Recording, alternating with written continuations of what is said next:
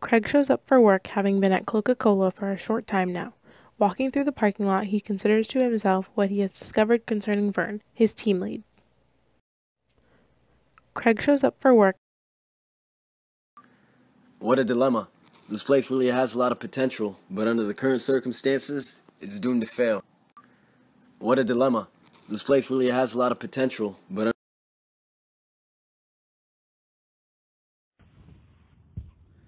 You're going to have your work cut out for you. Our Orlampa manufacturing facility is in serious trouble and will fail by the next year at this rate. But you've been hired to turn it around. We believe one of the managers is having a negative impact on the culture and reputation of our facility, and it's suppressing our profits. We need you to find out who is causing the problem and fix it. Craig remembers his talk with the board of directors. Our Orlampa manufacturing facility is board seems to be only concerned about the bottom line and maximizing shareholder wealth. While the efficiency perspective is important, I believe it does have its flaws. Shareholders aren't the only reason why Cloaca-Cola is still in business. We need you to find out who is causing the problem. The board seems to be only concerned about the bottom line and maximizing shareholder wealth. The scene changes to Craig walking through the plant and meeting people. This is a huge facility with well over 600 employees.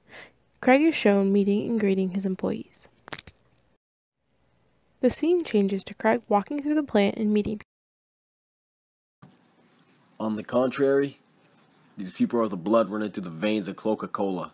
Their efforts are what sustain the business.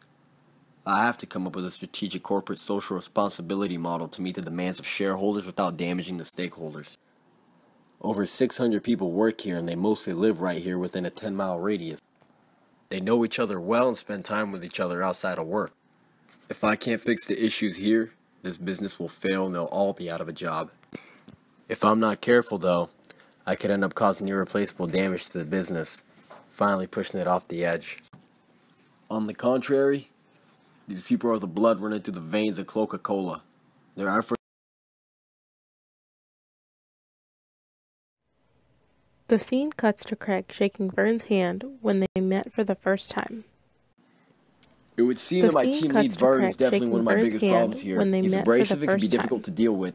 He's had several complaints filed against him from employees as well as customers alike for acting irresponsibly and unethically. Most of the employees really like him though. At least that's the impression I get from them. They say deep down he has a good heart. He's been here for almost 30 years and will be retiring soon. So if I fire him right now before he retires, it could make things even worse for these people. It would seem that my team lead Vern is definitely one of my biggest problems here. He's abrasive and can be difficult to deal with. The scene cuts back to Craig sitting at his desk. He looks up at the ceiling. The scene cuts back to Craig sitting at his desk. He looks up at the ceiling. Craig sits up straight in his chair as an idea comes to mind. I really need to consider the morality intensity factor here. There may not be a social consensus among employees if I let Vern go. It's true that some may be happy to see him go, but others may take it personally and lash out. I don't want my employees to start working against me rather than working for me. Yes. If I let him stay, I really need to consider the morality intensity factor here. What better way to do that? There may not be a social consensus among employees if I let Vern go. It's true that some may be happy to see him go, but others may take it personally and lash out. Keep him in check. I don't want my employees to start working against me rather than working now for me. And let them work together. Scenes cut to an interview with Tammy.